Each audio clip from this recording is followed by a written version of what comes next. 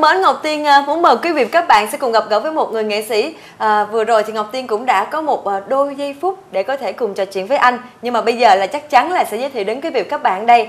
Đây là một diễn viên hài kịch nói, xuất thân từ một người con Sa Đéc Đồng Tháp. Anh cũng đã được yêu mến rất nhiều qua lối diễn xuất hài hước của mình, bên cạnh với ngoại hình rất là đặc biệt. Và bây giờ thì không ai khác muốn giới thiệu với các bạn, đó chính là danh hài Minh Nhí. Chào anh Minh Nhí. Anh chào em Ngọc Tiên. Dạ. Đúng là MC ha, nói chuyện dạ. lưu loát. Dạ. Minh Nhí xin được kính chào quý vị khán giả, các anh chị, các bạn và các em đang theo dõi chương trình Sân khấu cuộc đời. Lời chào trân trọng nhất. Chà, chắc chắn là hôm nay quý vị khán giả của Sân khấu và cuộc đời rất là nóng lòng muốn biết nhiều điều hơn về Minh Nhí. Bởi vì chúng ta sẽ có thời gian để mình có thể nhớ lại những cái khoảnh khắc đầu tiên trong thời niên thiếu, khoảnh khắc đầu tiên đến với sự nghiệp sân khấu và cả cuộc đời của mình nữa. Dạ. Cảm ơn Minh Nhí hồi nãy đã khen em. Nhưng mà anh Minh Nhí nè, hồi nãy Ngọc Tiên cũng có giới thiệu đến quý vị và các bạn là anh là người con của Sa Đéc Đồng Tháp.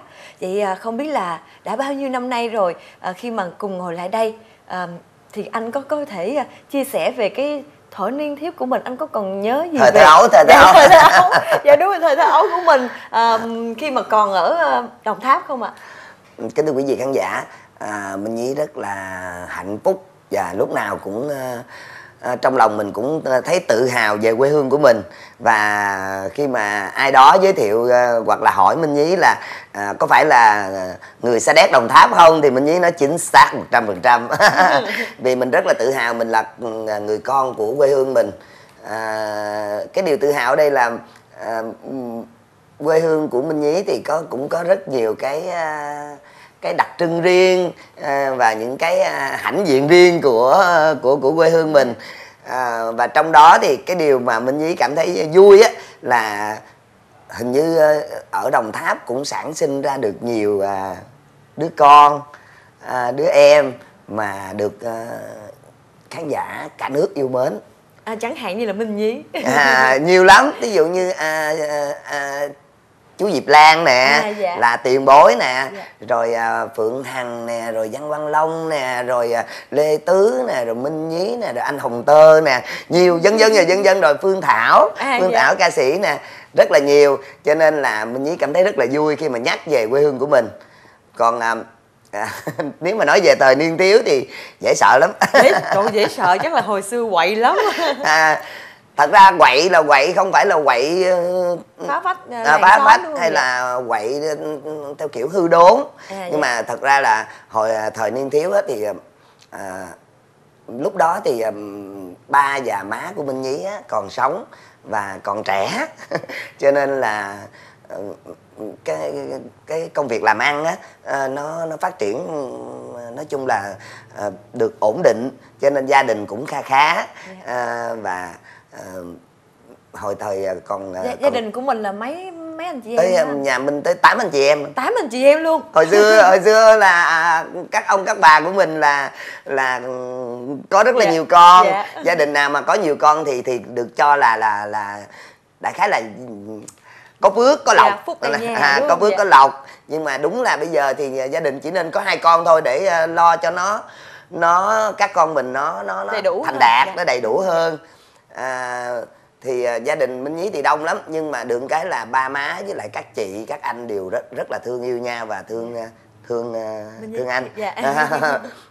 Cho nên là cái thời niên thiếu là được sống ở trong một cái giống như là gần như người ta nói là nhung lụa. Được cưng chiều. Đặc biệt là hồi còn nhỏ thì tánh của Minh là rất là năng động và hình như tên Minh cho nên là hơi thông minh tí. Ủa chứ là hồi nhỏ là không phải là Minh Nhí mà là tên thật đó là Trương Hùng Minh. Gia đình họ Trương. Thì hồi nhỏ thì coi như là thích hoạt động lắm. Nghịch ngợm đúng không? Nghịch ngợm thì không. Vui vẻ thì có, nhưng nghịch ngợm thì không. Năng động đây là cái gì cũng có thể tham gia được.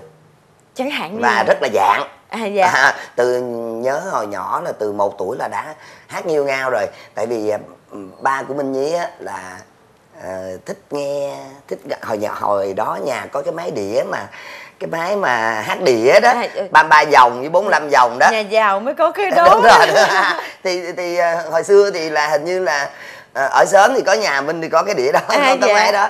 Thì cứ mỗi buổi sáng 5 giờ thì ba thức dậy là ba cứ bật cái máy đĩa đó, là vừa có ca nhạc nè, có khi nghe cải lương, có khi nghe ca nhạc, có khi nghe mấy cái vở cải lương hài của hồi xưa đó, của mấy chú mà hồi xưa nổi tiếng như chú Thanh Việt, chú Văn Trung đồ, đại khái khả năng phi toàn đồ đó.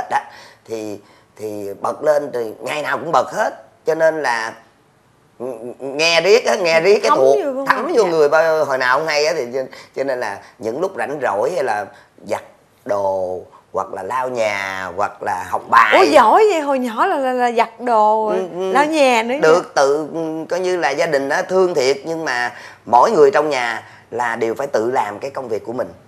Thí dụ mặc đồ của mình là phải tự giặt.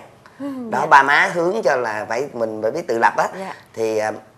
Thì hay nghiêu ngao ca đó, ca từ hồi nhớ như học lớp 1 là đã hát rồi. Và ba mà mỗi lần mà mở một cái tiệc gì đó nha, mời bạn bè tới á, là thế nào một hồi là cũng bắt ra đứng hát. Rồi cái từ đó cái mình quen rồi, cho nên là vô trường vô lớp là lúc nào cũng là một cái cây văn nghệ của lớp á. Xưa là được bầu làm lớp phó học tập. Rồi kim luôn là văn thể Mỹ. đủ nghe. Nghĩa là thi thể thao là cũng có luôn. Hùng Minh, hồi xưa là Hùng Minh, tên Hùng Minh á, là cũng có Hùng Minh. Rồi đi thi văn nghệ là cũng có Hùng Minh. Ở đầu hoạt động là có Hùng Minh. Có hết á, vui lắm. Thành ra bây giờ mình nhớ lại cái thời thơ ấu thì thấy nó rất là, mình tìm lại không được. Tại vì mình già rồi. Mình già rồi, không thể nào mình tìm lại những cái phút giây đó. Hồi xưa mình còn nhí nha nhí nhảnh được, chứ giờ mà bây giờ mà cỡ tuổi Minh Nhí mà đi ra đường mà nhảy chân sáo là hiểu rồi đó. Là người ta nói bị điên. nhưng mà gia đình của anh là có ai theo nghệ thuật không, hay là chỉ có mình anh thôi?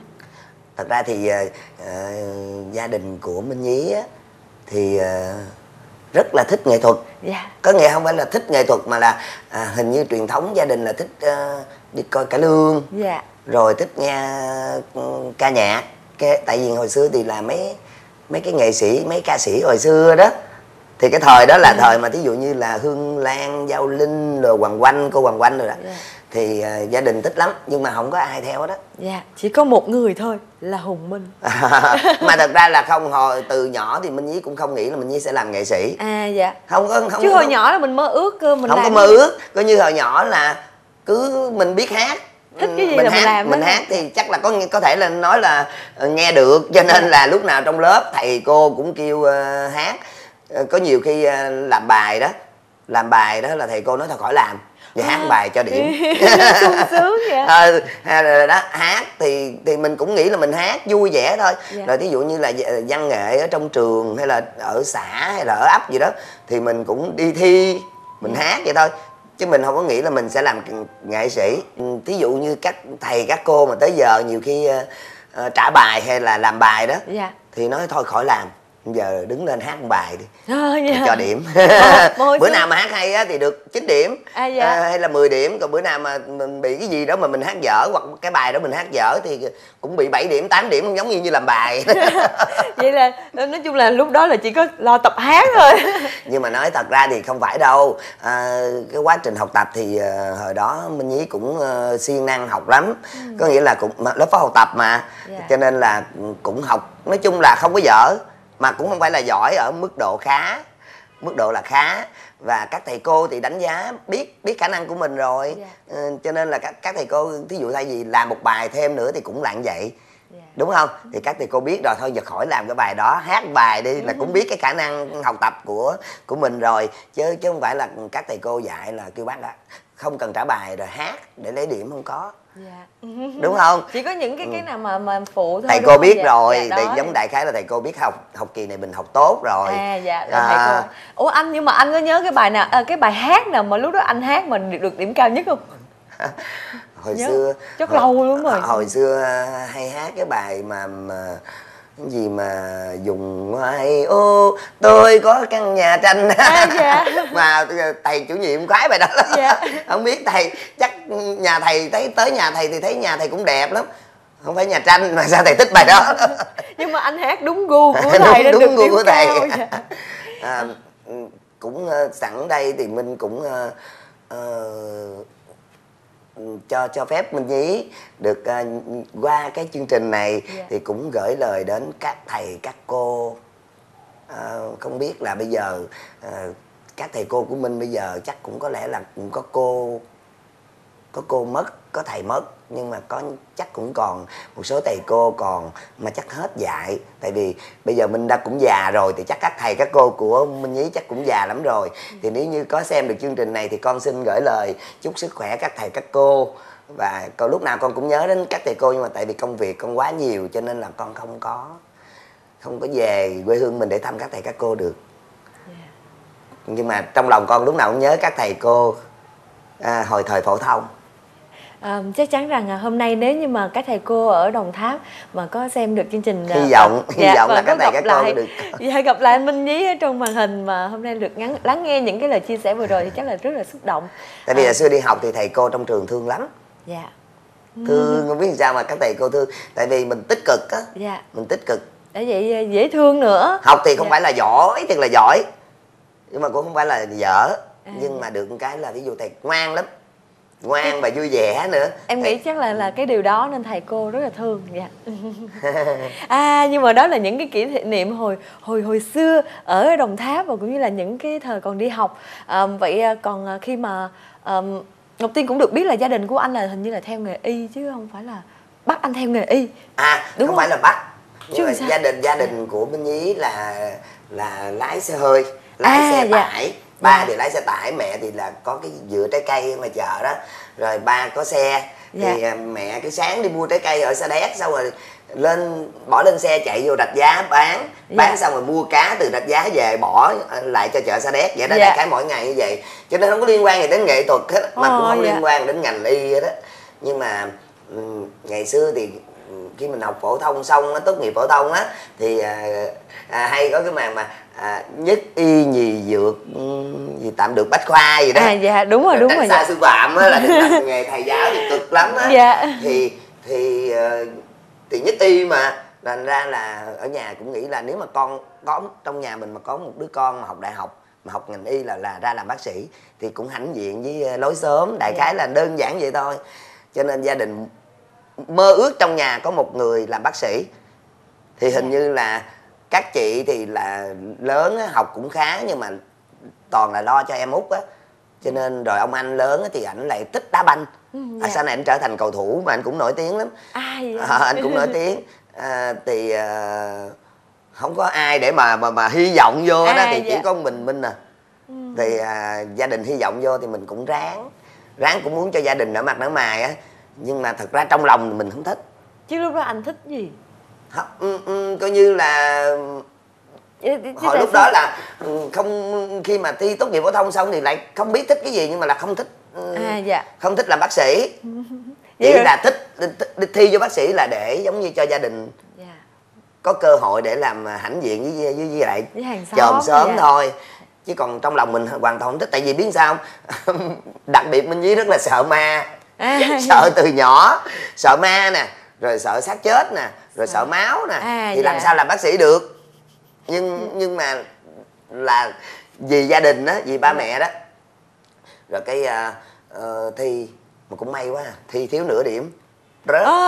Đâu may, em tưởng may là đậu mà may. Tại vì mình nghĩ là nếu mà mình thi đậu vô mà nghe nói bác sĩ là vô phải mổ xẻ xác chết đó, là Minh Nhí nghe là bắt đầu sợ rồi. Nè nói bây giờ nói mà còn nổi hốc này.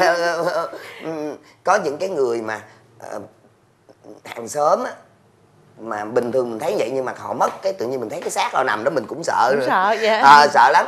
Cho nên là thi rớt xong rồi thì nói chung là chắc có lẽ là khi ông trời cũng đã sanh mình ra từ nhỏ để cho mình hoạt động văn nghệ, hát hò rồi múa may quay cuồng đồ, thì lớn lên ông trời đã định mình phải làm nghệ sĩ rồi.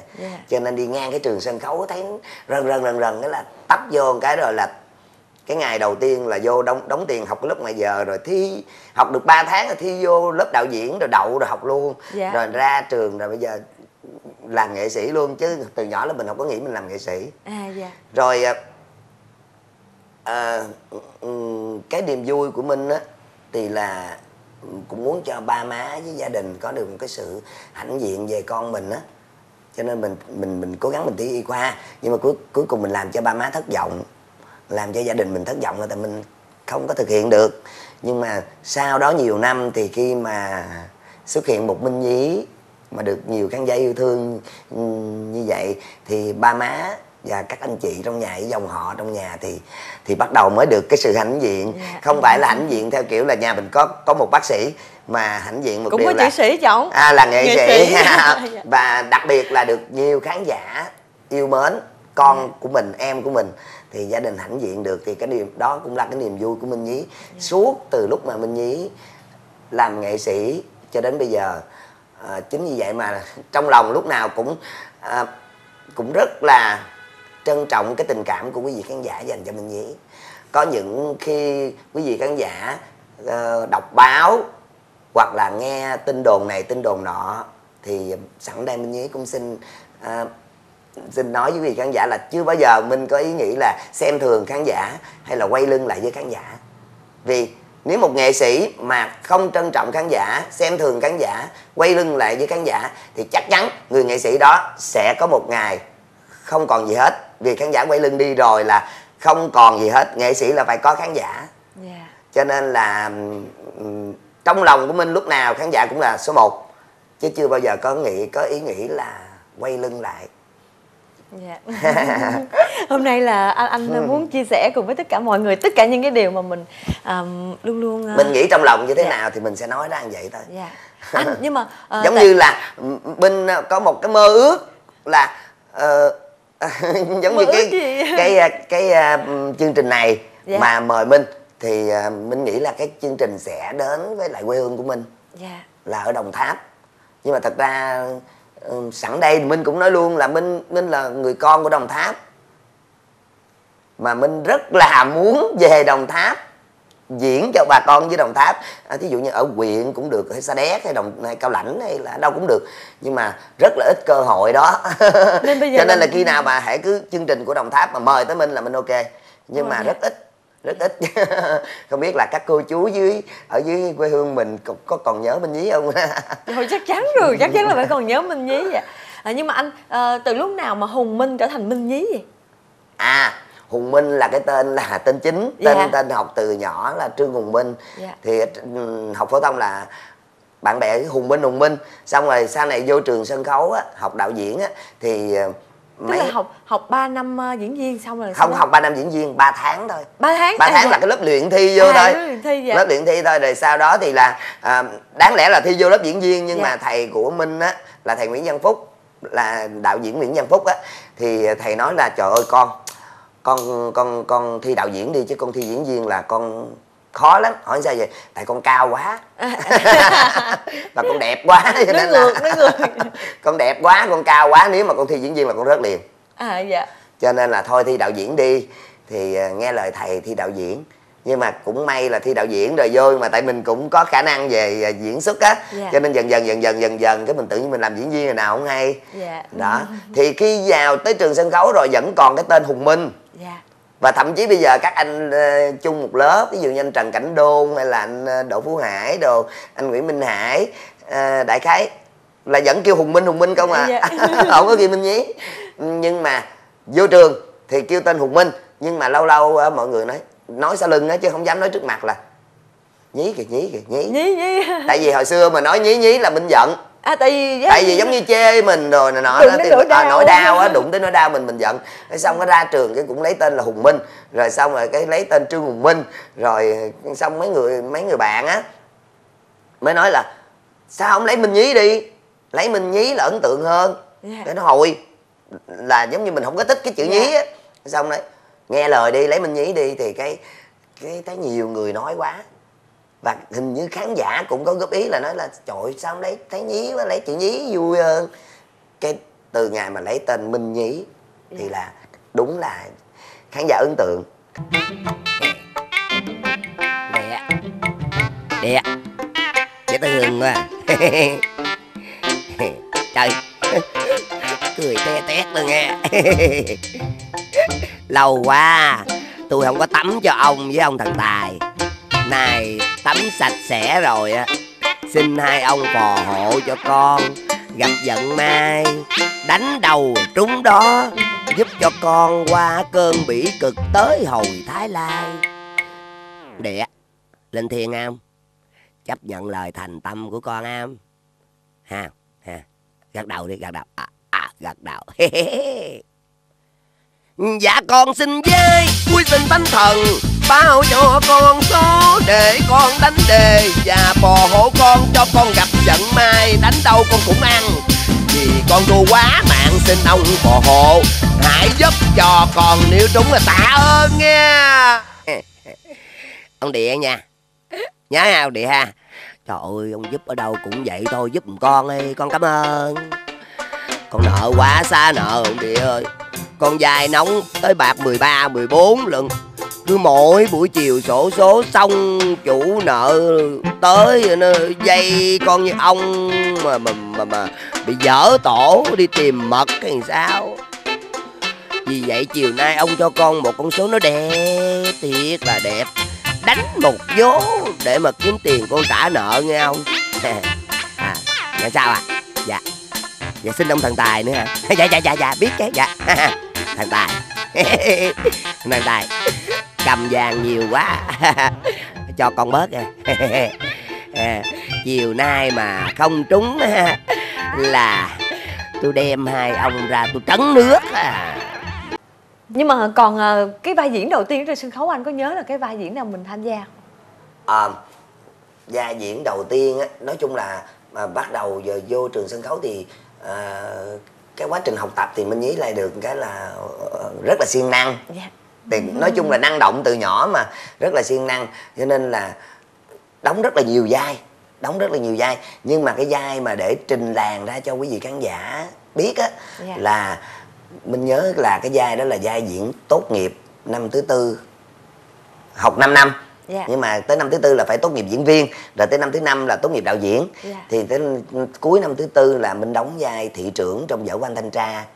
Cái kịch đó là kịch của nước Nga, nước Liên Xô á. Thì đóng vai chính. Thì kỷ niệm là được quay đài truyền hình thành phố luôn, đài truyền hình thành phố Hồ Chí Minh luôn.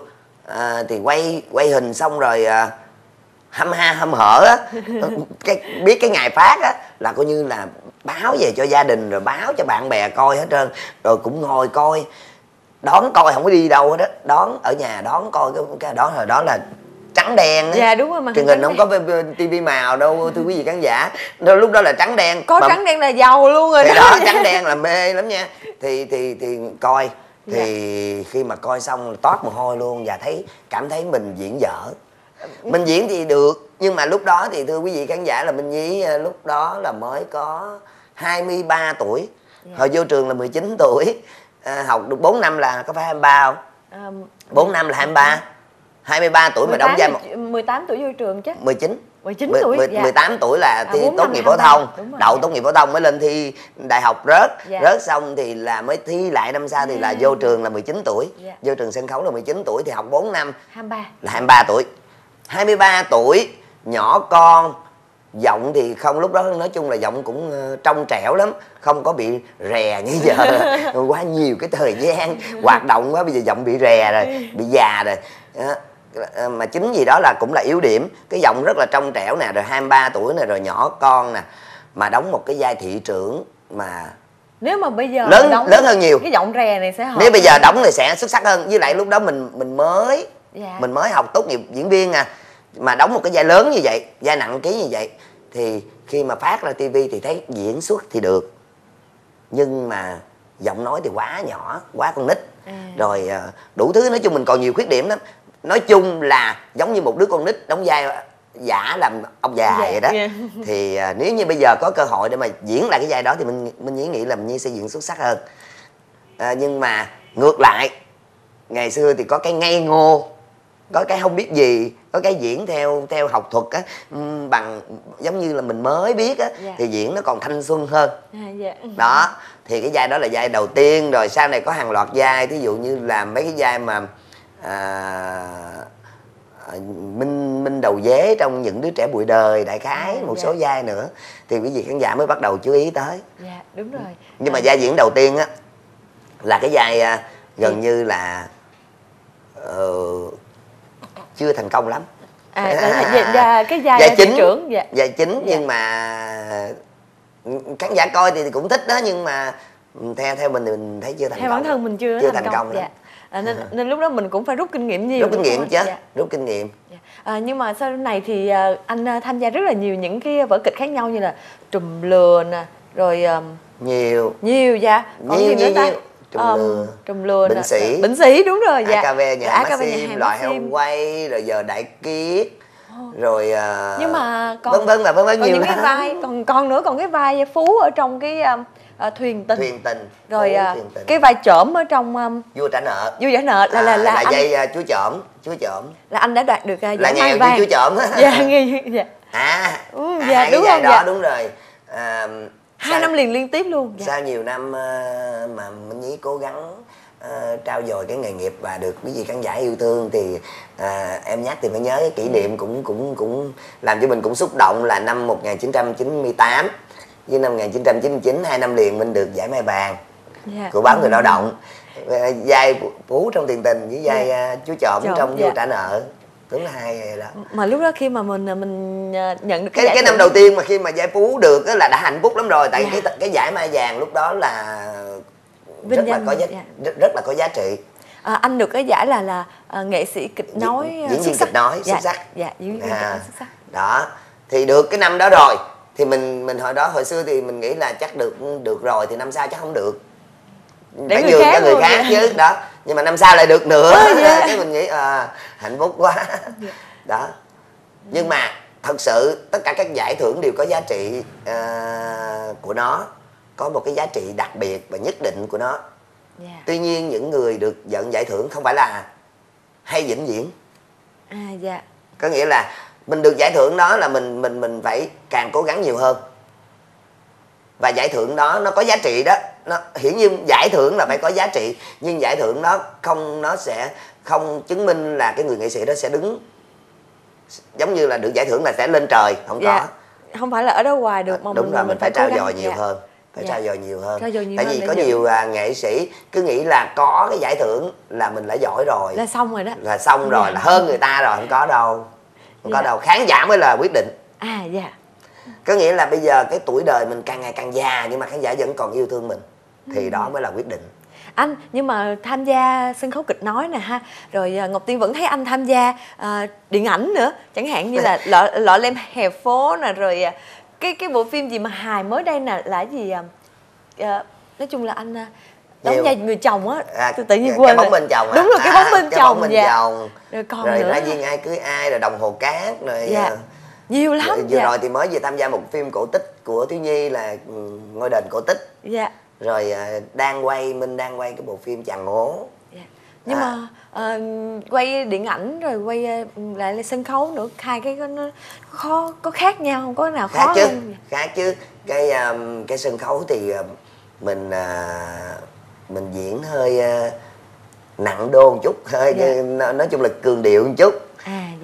Còn cái điện ảnh thì mình phải diễn nhẹ lại. Nhưng mà phim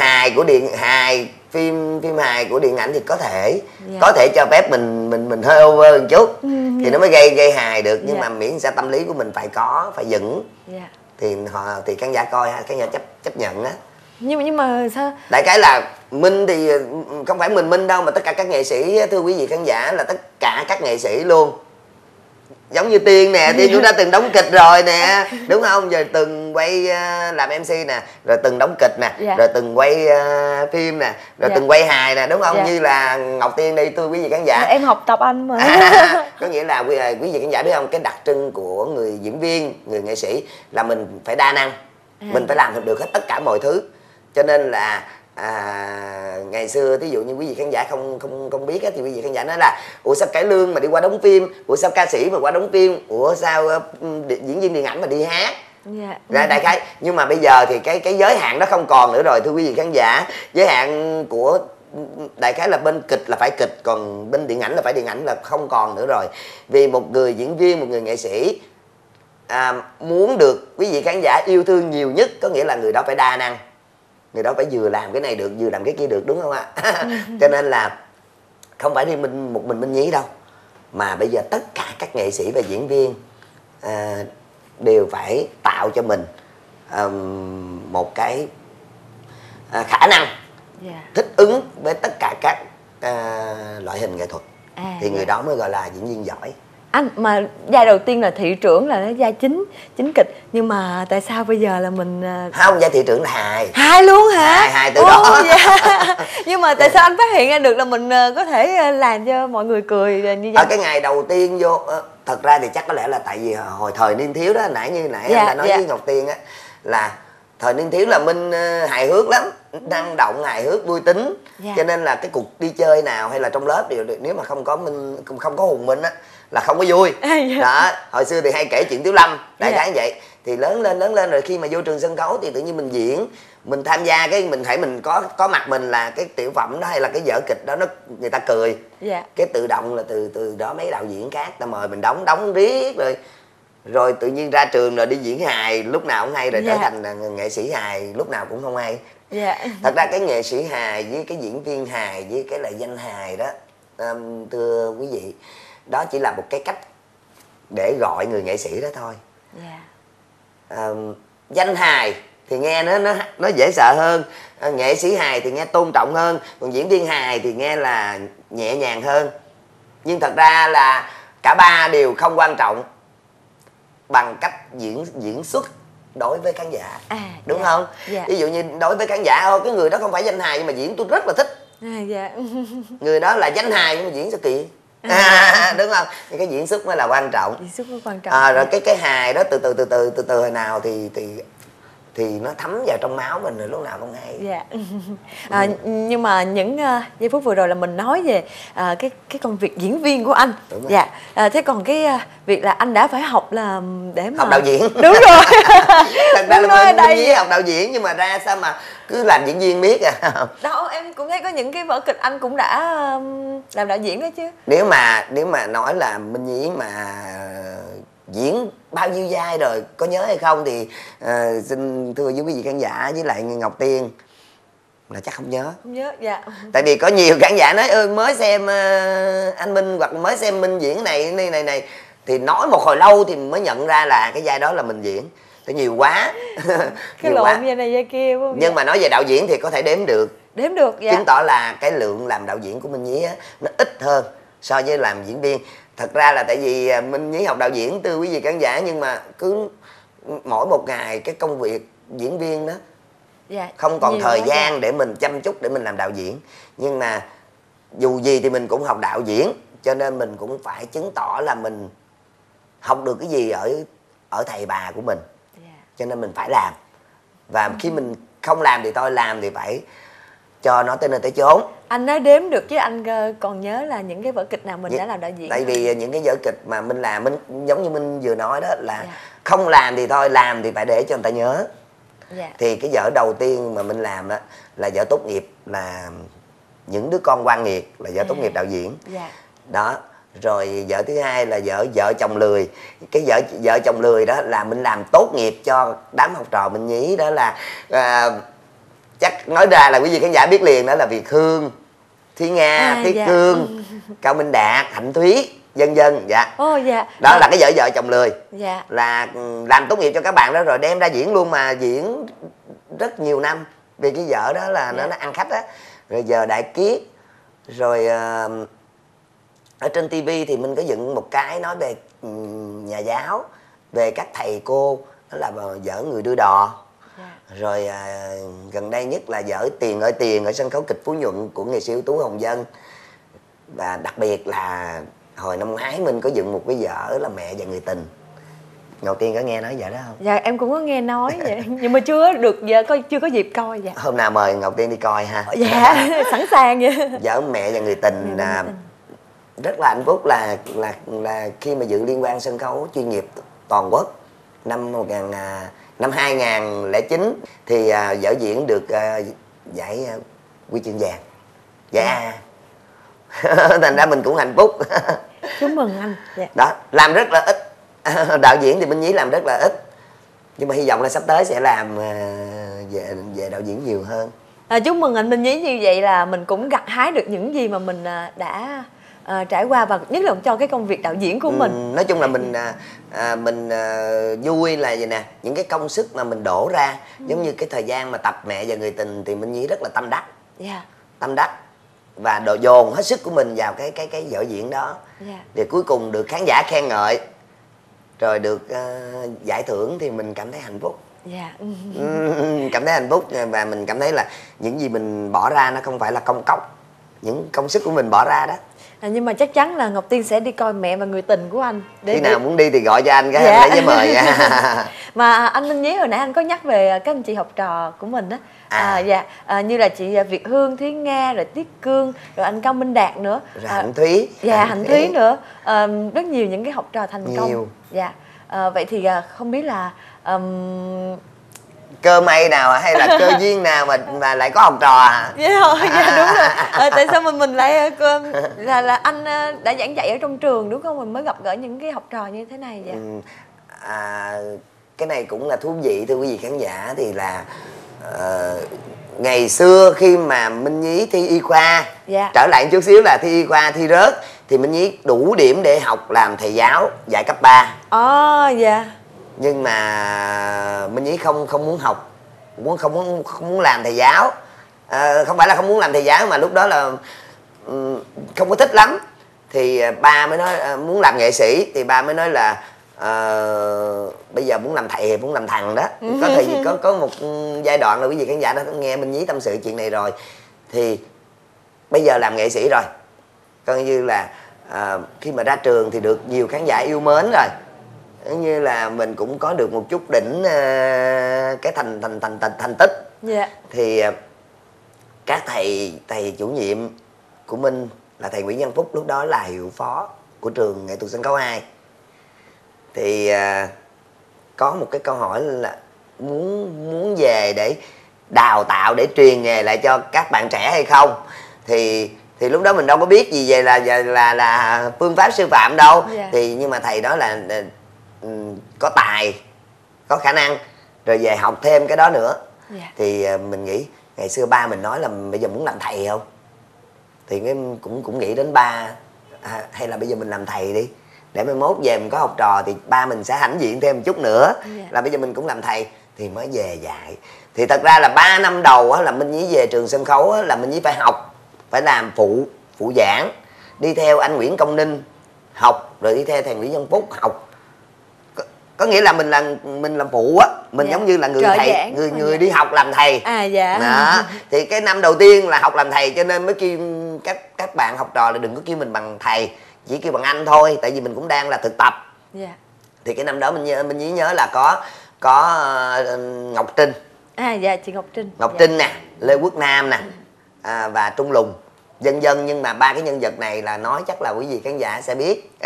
Trung Lùng là Nhật Trung. Nhật Trung đó, Nhật Trung bây giờ là Trung Lùng đó. Trung Lùng mà quý vị khán giả xem trong những cái video clip của Lý Hải đó, đó là quý vị khán giả sẽ biết. Còn Lê Quốc Nam là quý vị khán giả là quen rồi. Lê Quốc Nam bây giờ là cứ xuất hiện thường xuyên, và đặc biệt là Ngọc Trinh nữa. Nhưng mà đó là những người học trò của Minh Nhí, nhưng lúc đó Minh Nhí chỉ là phụ giảng thôi, cho nên mặc dù Minh Nhí không dám nhắc, nhưng mà tất cả các bạn đó đều luôn luôn nghĩ trong lòng mình là thầy Minh Nhí là thầy dạy mình đầu tiên. Thì sau đó là mới là 3 năm trời đó mới nhận cái lớp đầu tiên, là được quyền coi như là thầy chính thức rồi. Thầy chính thức á, là Việt Hương, Thúy Nga, Tiết Cương, Cao Minh Đạt, Hạnh Thúy, Trần Bùm. Quốc Thuận là vẫn là phụ giảng, vẫn còn trong cái năm làm phụ giảng. Vậy là cùng lúc với lại không, Quốc Thuận là khóa sau nữa. Mr Bean, Quốc Thuận rồi đó là sao nữa, Hoàng Mèo rồi là Long Đẹp Trai rồi đó. Đó là sao nữa. Nhưng mà cái lớp mà ấn tượng nhất là cái lớp của Việt Hương, là lần đầu tiên được chủ nhiệm, cho nên dồn hết tâm huyết. Còn bây giờ thì thật ra là Minh Nhí không còn dạy ở trường đại học, bây giờ đã lên đại học rồi. Đại học sân khấu điện ảnh. Nhưng mà Minh Nhí có một cái vừa có một cái lớp học hình như ở bên ngoài đúng không? Ở bên ngoài, nhưng mà Minh Nhí bằng những kinh nghiệm của mình, bằng 10 mấy năm dạy trong trường, mình lấy cái phương pháp đó để mình mở cái lớp này. Lớp này là của sân khấu kịch Hồng Dân. Thì hiện giờ thì các bạn học rất là siêng năng. Và bây giờ lại tiếp tục sau một cái thời gian Minh Nhí nghỉ không có dạy nữa, thì bây giờ lại tiếp tục dồn hết công lực của mình vô cho cái lớp này. Hy vọng là 2 năm sau và khoảng 3-4 năm sau gì đó, hy vọng là quý vị khán giả sẽ tiếp tục ủng hộ cho những học trò của Minh Nhí. Có thể nói là nhiều khi là cơ duyên lại đẩy anh đến là một người thầy giáo, dù là vẫn đang là cái công việc là diễn viên kịch nói và cũng như là diễn viên điện ảnh và cả làm đạo diễn nữa. Nhưng mà anh ơi, hiện tại thì không biết là anh đang tham gia vở kịch nào, có thể chia sẻ cùng với quý vị các bạn được không ạ? Vở kịch mới nhất mà Minh Nhí tham gia đó là Minh Nhí được đóng một cái vai khác với Minh Nhí hoàn toàn. Khác có nghĩa là ngày xưa giờ quý vị khán giả theo coi Minh Nhí là cứ diễn hài không đúng rồi. Cứ tưởng là hài nhí nhố, hoặc là hãy nghe tới giới thiệu Minh Nhí là hài. Nhưng mà đặc biệt cái vai diễn này thì nó lại là bi. Cũng có hài, nhưng mà Minh Nhí chỉ diễn hài theo đúng cái tính cách thôi. Còn cái xuyên suốt của cái vai diễn trong cái vở mới này là Minh Nhí đóng vai bi. Và một cái nhân vật này cái số phận nó rất là sâu sắc. Nó trải qua 3 thời kỳ. Một thời kỳ là cái ông này ổng còn trẻ, rồi một thời kỳ là ổng trung niên, rồi thời kỳ ổng già. Cho nên có nhiều cơ hội để Minh Nhí thể hiện lắm. Nếu như có dịp thì xin mời quý vị khán giả đến sân khấu kịch Phú Nhuận để xem vở diễn này. Đó là vở Quan Gia. Em nghe nói hình như đây là kịch này có mang kịch tâm lý xã hội, nhưng nó có hơi hướng kinh dị một tí. Kinh dị? Sao kỳ? Kinh dị là giống như là ông này ông bị ám ảnh, tại ngày xưa ông giết người. Cho nên ông ám ảnh, ông thấy giống như ma cỏ về hiện về để hù ổng. Anh sợ ma mà sao còn đóng kịch ma? Thưa quý vị khán giả, đặc biệt ngộ lắm. Minh Nhí rất là sợ ma, sợ từ nhỏ và đến bây giờ vẫn còn sợ. Vậy mà đóng cái vở kịch nhưng mà làm nghề mà làm nghề có nghĩa là bây giờ khán giả công nhận không? Bây giờ đạo diễn hay là nhà sản xuất hay là bầu show người ta mời mình cái đó, mà nếu mình sợ mình không làm thì coi như mình bị mất cái job, mất cái công việc của mình. Vậy lúc đó mình phải cố gắng vượt qua. Thật ra thì có cố gắng vượt qua hay là lúc đó mình phải bây giờ sự hỗ trợ. Sự hỗ trợ cái này tiết lộ quý vị khán giả nghe, mỗi lần mà mình diễn tuồng ma đó, tuồng ma thì là khi tắt đèn là nó tối thui hết. Đúng rồi. Nhiều khi không có thấy đường, trên sân khấu cũng không thấy đường nữa. Diễn viên phải tự định vị cho mình là mình sẽ đi ra cái chỗ nào, và rất là hồi hộp, nhạc đồ ghê gớm lắm. Thì Minh Nhí có một cái cách chống ma. Chống ma đó là nhờ học trò hoặc là mấy đứa diễn viên đàn em đứng cái bên và nắm tay vậy nè, nói đứng đây với thầy nha. Đứng đây. Chừng nào thầy ra xong hết cái này là thầy qua cánh gà bên kia. Em chạy qua bên kia nha. Em chạy bên kia. Trời ơi, qua bên kia nghe bà. Nhớ. Tôi bước vô cái cánh gà mà không có bà là tôi xỉu trống, tôi chết rồi đó. Sợ ma đó, thì là đêm nào cũng vậy và riết thành thói quen á. Giống như thí dụ anh giờ nhờ Tiên một đêm nay cái gì là qua đêm sau là diễn là Tiên giống như thói quen tới đúng lúc đó là ra đứng cánh gà kế thầy Minh, kế anh Minh để cho ảnh đỡ sợ. Rồi nhiều khi đang diễn, cái quý vị khán giả đang diễn cái tự nhiên ở dưới có một vị khán giả nào đó bỗng nhiên la lên cái là mình mất hồn thiệt. Mình tưởng là ma đang ngồi dưới, mình diễn mà mình sợ là mất hồn thiệt á. Đó, thật ra thì sợ ma mà thật nhỏ lớn đâu thấy ma đâu. Có nhiều người hỏi có thấy ma chưa, mà không có thấy ma, nhưng do cái tưởng tượng của mình nó cao quá hay sao á. Có hai cái kỷ niệm về ma này là cũng xin kể cho quý vị khán giả nghe cho vui. Là ngày xưa mình rất là thân với Lê Công Tuấn Anh. Lê Công Tuấn Anh, Lê Tuấn Anh, Phước Sang, Hữu Nghĩa, Hữu Châu, Minh Nhí, Hồng Đào, Hồng Dân, đó là một cái nhóm rất là thương yêu nhau. Hồi còn đi học và mới ra trường thời cơ hàng, mấy anh em chơi thân nhau lắm. Hồi xưa là nghệ sĩ chơi thân nhau lắm. Thì đang chơi thân một nhóm vậy, thì Minh Nhí còn nhớ là có một đêm đi về dưới quê của Phước Sang chơi, thì Minh Nhí và Lê Công Tuấn Anh ra ngoài cái sàn nước á. Và ban đêm thì vừa về tới nơi là tối rồi, mà dưới quê thì không có trong nhà tắm đâu, chỉ có cái lu nước với cái sàn nước. Quê nhà Phước Sang ở dưới Trà Vinh á, là muốn tắm thì ra ngoài sàn nước tắm. Thì Minh Nhí sợ ma đâu dám tắm đâu. Thì Lê Công Tuấn Anh mới là nói em tắm với anh, em ra tắm với anh, đừng sợ, có em là hai anh em ra tắm. Là cái kỷ niệm là đứng sàn nước tắm là trời tối thui sợ. Thì là kỷ niệm đó thì về tới Sài Gòn vài ngày sau thì Lê Công Tuấn Anh chết. Dạ. Là coi như suốt 1 năm trời Minh Nhí tắm là mở mắt không á. Thì đương nhiên tắm nghĩa là tắm xà bông đồ chà không dám nhắm mắt lại, cứ mở mắt cay kệ nó, không dám nhắm mắt, tại vì nhắm mắt lại là nhớ cái hình ảnh tắm ở ngoài. Dạ, ở dưới quê của ở ngoài dưới quê của Bước Giang á. Là sợ đó. Xin cảm ơn anh Minh Nhí rất nhiều.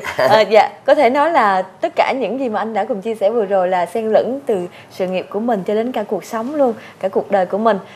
Thì Minh Nhí có một cái mơ ước là sẽ mở một cái học viện nghệ thuật. Học viện nghệ thuật, và trong đó mình sẽ dạy cho các bạn chuyên nghiệp, và mình sẽ đầu tư hết tất cả để mình làm sao để mà các bạn có đầy đủ cơ sở vật chất và đầy đủ cái điều kiện để các bạn có thể làm nghề, phát huy cái nghề của mình. Ngọc Tiên nghĩ rằng hoài bão này của anh sẽ thực hiện được và sẽ thành công, bởi vì chắc chắn rằng sẽ với sự ủng hộ của rất nhiều người, và đặc biệt là tất cả các bạn trẻ thì họ cũng luôn mong muốn sẽ được một người thầy có trách nhiệm và tận tâm như anh hỗ trợ về mặt nghệ thuật. Ngọc Tiên cũng xin chúc những hoài bão đó sẽ thực hiện được thật là gần chứ không có phải là xa nữa, và cũng như là chúc anh Minh Nhí sẽ luôn có nhiều sức khỏe để mà có thể tiếp tục với những cái vai diễn để đời của mình, và đặc biệt là nhớ cho em vé để đi coi những vở kịch của anh làm đạo diễn. Nhưng mà hy vọng rằng hôm nay khi đã cùng đến với chương trình Sân khấu và cuộc đời thì quý vị khán giả sẽ hiểu rõ hơn nhiều điều về Minh Nhí, và sẽ luôn luôn cùng thông cảm và cũng như là ủng hộ anh nhiều hơn nữa trong sự nghiệp diễn của anh. Xin cảm ơn chương trình đã tạo điều kiện cho Minh Nhí, và trước khi chia tay thì Minh Nhí xin kính chúc cho tất cả quý vị khán giả, các anh chị, các bạn, các em cùng với gia đình lúc nào cũng vui vẻ, lúc nào cũng hạnh phúc và gặp nhiều may mắn. Xin cảm ơn những lời chúc vừa rồi của nghệ sĩ Minh Nhí, và hy vọng rằng anh sẽ luôn luôn mang tiếng cười đến cho chúng ta với những vở kịch mà anh cùng tham gia, với những nhân vật mà anh sẽ cùng hóa thân. Còn bây giờ thì Ngọc Tiên cùng với Minh Nhí xin chào tạm biệt và xin hẹn gặp lại.